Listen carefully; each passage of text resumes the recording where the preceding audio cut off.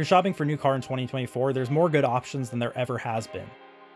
A car might be one of the most expensive things you buy in your entire lifetime, and how it's perceived might be really important to you. It can be a status symbol, it can be a reflection of your priorities in life, or it can show your personality too, depending on what type of vehicle you like.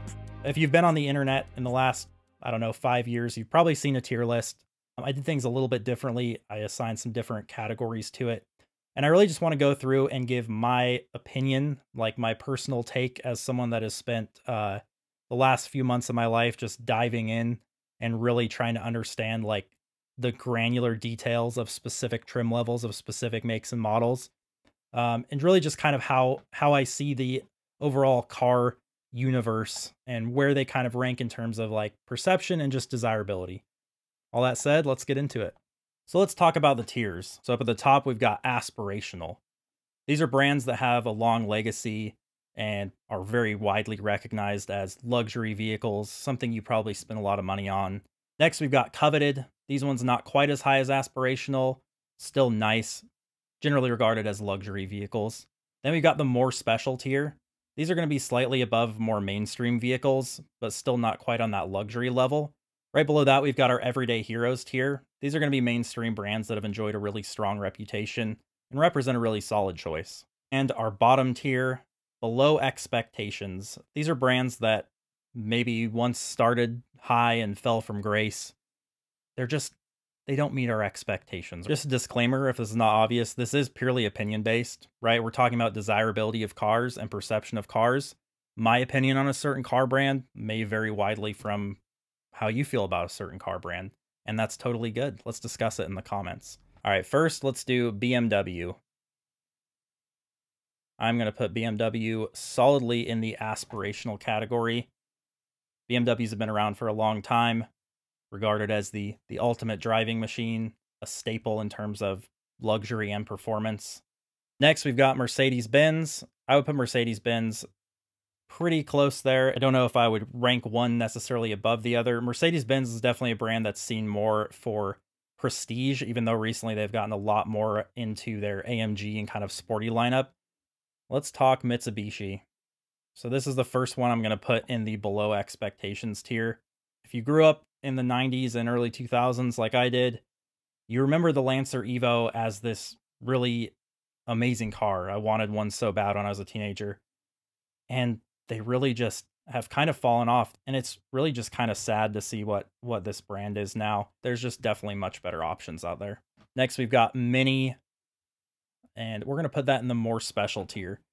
They are made by BMW now, which is honestly a good thing. They're more premium feeling than a mainstream brand. They're not quite on the luxury tier, but the price point is pretty fair. Lexus. So this one might be a little bit divisive.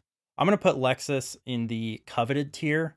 I don't think Lexus quite has the prestige of some of the German brands like BMW and Mercedes-Benz. They're clearly focused on more on, ride quality, comfort, overall craftsmanship, super nice interiors. As far as the sporting edge, they've gotten a little bit more into it with some of their more recent offerings. They're just not quite on that same level as something like a BMW or Mercedes-Benz. Next, let's do Lincoln. I would also put Lincoln in the coveted tier. I don't think Lincoln is quite on the same level as something super high-end. If you didn't know any better, you wouldn't know these were made by Ford, which I think that's just a testament to the intentionality that Lincoln has put into their designs recently. Tesla. I'm going to put Tesla in the aspirational tier. There's just something about the aura of a Tesla. They were miles ahead of other automakers in terms of electric vehicle technology. Even still, I think we're getting to a point where maybe some manufacturers are kind of catching up, but just the blend of tech and the integration of everything, the way they drive. They have that futuristic design. There's really nothing in the car except that big screen. There's just something different and unique about them. All right, Volvo. Now, I'm having debate here. I think I'm going to put these in the coveted tier. They're just really clean. They're super unique, being the only automaker from Sweden. They really carry through that Scandinavian design. And you can get super high-end models with things like a crystal knob shifter, which is super cool. Toyota is going in the Everyday Heroes tier. It's actually the brand that inspired the Everyday Heroes tier. I know a lot of viewers of this channel are big Toyota fans. They're my most viewed videos by far. If you're buying a Toyota product, it's probably going to last you a really long time. It's probably not going to cost you that much in maintenance, and it's probably going to hold up really well over the course of time. Toyota pays a lot of attention to their quality control. Toyotas are just a solid choice all around. All right, let's follow up Toyota with Honda, which I'll also put in the everyday heroes tier. Honda and Toyota battle it out on so many models. You got like the RAV4 versus CRV, Corolla versus the Civic, Sienna versus the Odyssey. Honda and Toyota are so closely intertwined, and I think that's because they both have some of the same good qualities. They're both super easy cars to live with, very well built, low maintenance costs, last a long time, just both solid options. Next, we've got Fiat. If some of you didn't even know that Fiat still sells cars in the United States, they do, and they're not really anything exceptional. When they returned to the United States with the 500, there was the Abarth model that I thought was super cool at the time. The quality is just really not that good. We've recently seen Fiat come out with a super cheap electric car. I don't know much about it, but I don't think it's going to be able to keep up in terms of some of these other electric cars coming out. But I guess we'll see. Acura. So this is another one of those brands I'm kind of between. I'm going to put it in the more special tier. Comparing Acura to Lexus, I really don't know if Acura has garnered that same brand cachet that Lexus has. They just recently got away from this feeling of just being a kind of a fancy Honda. Obviously, Lexus is the luxury brand of Toyota, but I don't think Lexus really feels just like a nice Toyota. I just don't think perception-wise or desirability-wise that many people are choosing an Acura over a Lexus if they're cross-shopping the two. This may come as a surprise. I actually would put Mazda on that same more special tier with Acura. You can tell they just take an artful approach with creating their vehicles. And if you've sat in a Mazda, like if you're cross-shopping a Mazda with, say, a Honda or a Toyota, as soon as you sit inside one of them, they feel a little bit more elevated. I have a really high opinion of Mazda, so I'll leave it at that. Next, let's talk GMC.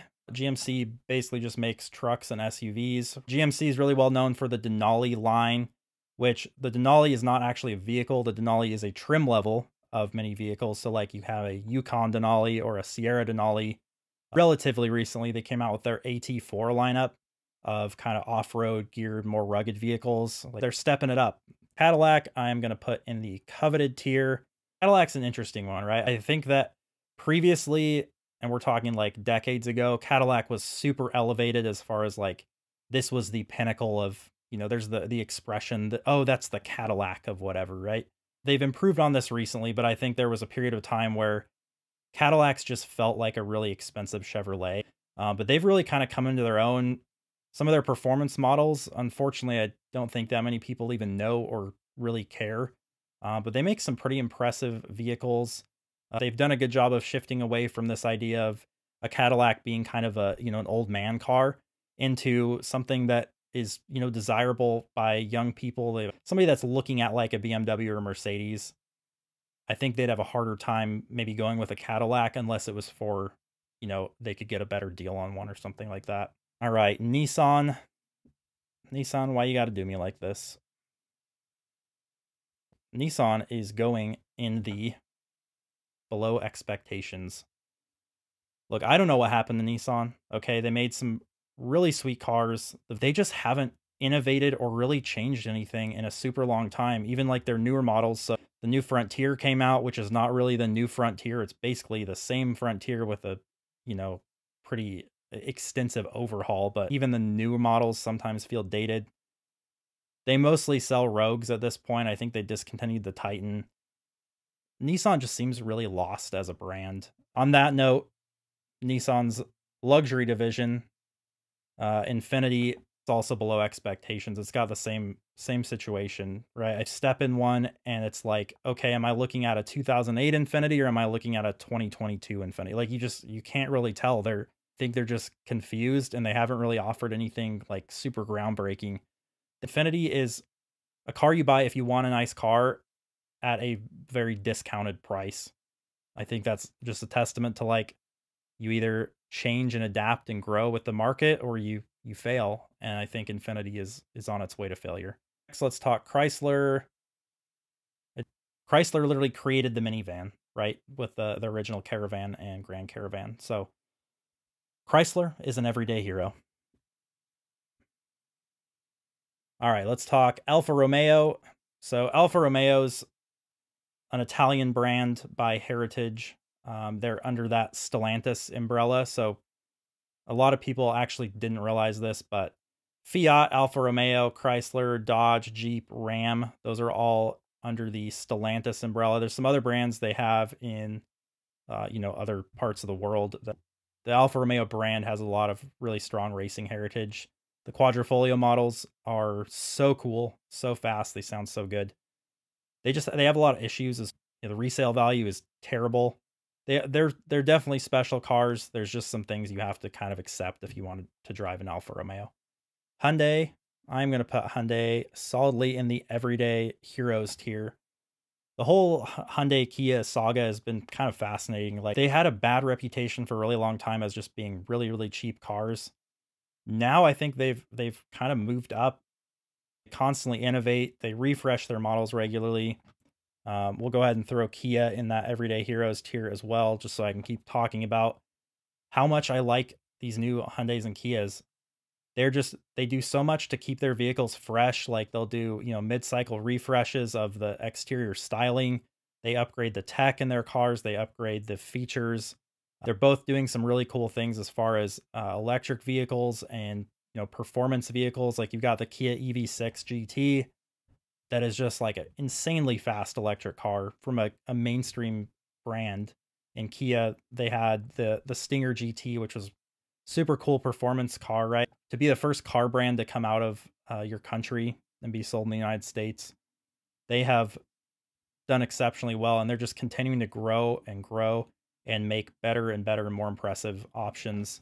And with that, we'll talk about Genesis. So Genesis is kind of the luxury arm of the Hyundai Motor Group. So very closely related to Hyundai and Kia. I think they've done so much to not only provide excellent driving dynamics, so they kind of have that sporty edge, but they also, their interiors are just opulent. They do a lot to feel special. I just don't think, in the public opinion, I don't think they're quite elevated to like the level of a Lexus or something like that. I think the quality is all there, and I think they're great cars. I think they've just got a few more years to go before they're really a little bit more widely recognized. Volkswagen. Everyday heroes. I think Volkswagen has gotten somewhat of a bad reputation in terms of reliability. They offer some pretty reasonably priced options, and they've always kind of had this kind of fun vibe to them. Porsche. Porsche, absolutely aspirational. I'm actually going to move this all the way to the front of the list. These are in no particular order, but I think Porsche deserves to be in the front of the list. Porsche, so they're in the Volkswagen Auto Group family, so they share things, they share some of the bits with like Audis and VWs, but Porsche is just so elevated, and they feel so special. They engineer them so well. They handle so well. They feel like really nice cars, but Porsche is just an awesome brand, definitely aspirational. All right, let's talk Audi. So Audi, I'm also going to put in the aspirational tier. One thing I really like about Audis, their styling has been so consistent for such a long time that even like a 2008 Audi model still looks like a really nice car. Audi has some very, very cool offerings. I think they have some of the best lighting in the business. Audis just have a really cool vibe to them. Right, Jeep. I'm going to put Jeep in the everyday heroes tier. I think one thing Jeep does well is they offer a really wide range of options. So like, you can go buy a Grand Cherokee for close to like $40,000 at the Laredo trim, which is kind of the base trim. And that's, it's got pretty decent features. And then you go up to like the Summit trims and the Summit Reserve, and you've got like quilted leather and these crazy sound systems and screens in the dashboard and all sorts of stuff. And then the Wagoneer models. So Jeep is kind of hard. I think if you balance everything out, you take some of the more disappointing things, but then you add in some of the really nice models. I think Jeep is solidly an everyday hero. It's an iconic brand. So let's talk Buick. And I remember when Pontiac and Saturn were discontinued by GM, and Buick stuck around I mean, I think I was a child at the time, but I was very confused. I was like, why are you keeping Buick? I saw Buick as kind of the least like cool of those brands. Buick is at this point just kind of like a step above a Chevrolet. They have some nice features and some pretty nice interiors at kind of a lower price point. I just think as far as the perception of the Buick, they would be seen as a little bit nicer of a car than maybe an equivalent like Chevrolet model, but I don't think they're going to be on the level of a Cadillac. Honestly, I don't think they're even on the level of like a GMC. Let's talk Jaguar. Jaguar, this pains me so much. I have to put Jaguar in the below expectations tier. Many people don't know this. They're actually owned by a company called Tata Motors, which is based in India. So they own Jaguar Land Rover. It's clear that they've invested more time and energy into the Land Rover brand than to the Jaguar brand. I hope they do something. I would hate to see Jaguar not be able to continue as a brand, but for right now, they're below expectations. Which takes us to their stablemate, the Land Rover. Now look, I'm going to put Land Rover in the aspirational tier. The cars have a presence. They have a reputation. They have like a societal kind of place. Like, Range Rovers are definitely like something you buy because you have a lot of money. They're notoriously unreliable and in the shop regularly. So quality is definitely questionable on Land Rover, but there's just something special about Land Rover, Range Rover. Let's talk Dodge. I'm going to put Dodge in the everyday heroes. Dodge has had such a great run with the Challenger and Charger models. Dodge has really created this kind of iconic, muscle car vibe. Like they brought back the muscle car. You compare like a Challenger to what it should compete with, maybe, which is like a Mustang and a Camaro. And you've got the Mustang and Camaro that are just kind of these really dialed in, like sports, almost like track cars, right? Like they're very dialed in from a suspension handling perspective, lightweight. And then you've got the Challenger, which is just like this big, massive two-door coupe with a big, loud V8 engine. Well, unless you get the V6 engine, but I don't know necessarily what their direction is going to be. I know they unveiled that electric car, the electric Charger concept a while ago. I'll be interested to see where they go moving forward. Subaru. I got to put Subaru in everyday heroes. They've always had kind of a little bit of a cult following, not quite on the level of Jeep, but if you like Subarus, you like Subarus. I think Subaru has gotten away from kind of the enthusiast in terms of performance. So they've really dialed in to this, kind of active lifestyle brand. And I think they do it better than anyone. I feel like they're maybe the original ones to really kind of identify with people that like to spend time outside. Down to the last couple here. So Chevrolet, got to put in the everyday heroes tier. They've done a good job of kind of offering some lower price offerings, like the Chevy Trax has a super low starting price. And that's actually, it's a really cool looking car and it provides a lot of tech for the price. So I like that they're kind of focusing on that part of the segment. And then obviously the Chevy Silverado, rivaling with the F-150 and the Ram.